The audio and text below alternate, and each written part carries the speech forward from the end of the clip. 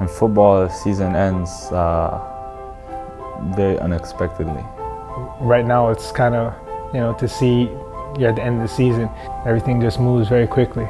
At this point, just kind of in retrospect, it's been a blur. I don't take any moment for granted. I walk into this locker room every day knowing that I'm going to put everything I have out in the field because no one knows how long it's going to last, It's all about the last home game of the season at BMO Field against the Montreal Impact. But it's a journey for sure.